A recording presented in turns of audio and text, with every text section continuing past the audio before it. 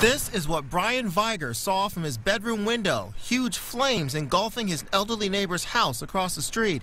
Brian quickly ran over there to try to help get him out. The front side of the house was engulfed in flames. I went around the back, tried to see what I could do, broke a window out, and it was too much flame, too much heat coming out. Brian is disheartened that he couldn't get to him. At the filing of this report, his neighbor was still unaccounted for.